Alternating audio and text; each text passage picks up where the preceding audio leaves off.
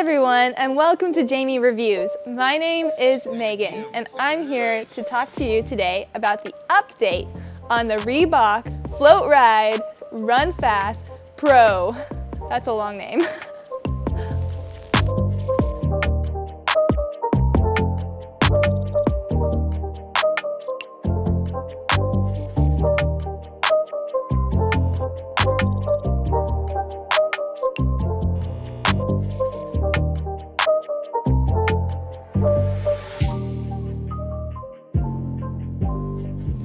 So I've been running in the original Run Fast Pro since about November, and now it's almost the beginning of June. So quite a while, so I've got a lot of miles in this shoe and I love it.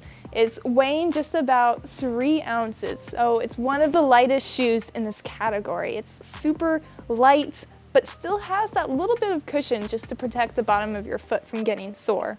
I've raced a half marathon in it. I've run many mile repeats on the track to an all-out mile road race in this shoe, and I've PR'd in every single race with it. I've probably put over 100 miles in this shoe now, and you can see it's held up pretty well. I do have some wear here on the outside. That's where my foot usually strikes the track, and the track is a little bit of a rougher surface, so you're going to get that wear there.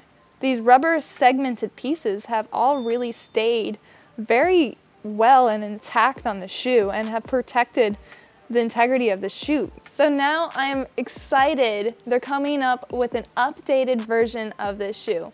Not technically the 2, but a nice update to it. So here it is. So they didn't change a whole lot in this shoe, just some minor changes on the upper. They've kept it very similar, but with a few minor adjustments. As far as the upper goes, this shoe has a flat tongue, lots of ventilation holes, and flat laces. I did notice they changed slightly how the heel collar was shaped. Still hugged my heel very well, and a little bit different changes on the patterns here at the top. They did keep that print overlay here to keep the little bit of structure that you need to hold the shoe together. One of the biggest things I love about the update is the aesthetics.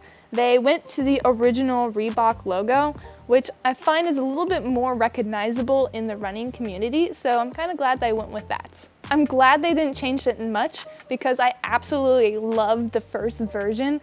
Overall, you know, it's a very similar shoe, so this update version is just as beautiful. Impressive. As far as the fit goes, I found it very comfortable. I would say that it's maybe a hair wider than what you would find in most typical women racing shoes, and maybe a hair narrower than what you would find in some men's racing shoes. So it kind of balances that middle of being a unisex shoe. On my foot, the toe box felt really great. I definitely enjoyed the shoe more and more as I broke it in, just with comfortable in the toe box. My heel was pretty secure. I don't think I had any issues with that. There wasn't much support in the arch, which you're gonna find in a typical racing shoe, pretty light as far as support goes. As for me, I would use this shoe anywhere from a race day half marathon to a race day road mile, and fast training in between. It has enough cushion that I did feel comfortable running a half marathon on hard pavement with it. Some people might find it a little bit too light for that far of a distance, but my feet felt fine after running 13 miles on hard pavement with it. Now, if you love the way this shoe fits, but want a little bit more cushion for training, you have the Reebok Run Fast 2. In this shoe, it has a very similar fit.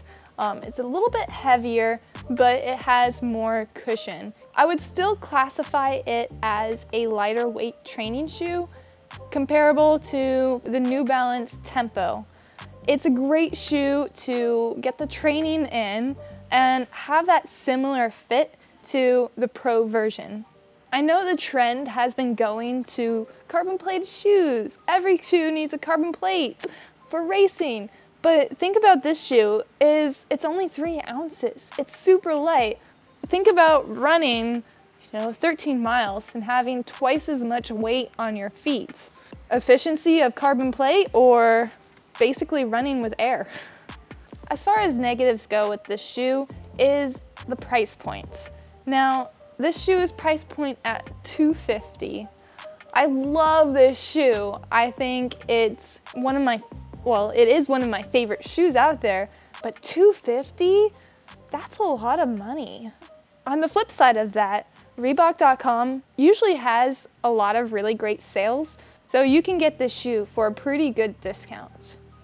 And so that's my update on 100-mile review on the Reebok Floatride Run Fast Pro and my first impressions on the updated version. With that said, please leave a comment.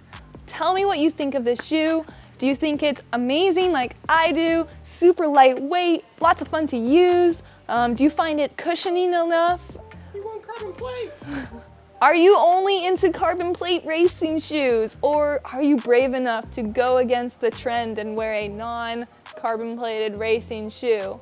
Leave a comment, tell us what you think, and with that said, be sure to keep it tight. Okay, fine, stay in school and don't do drugs as well.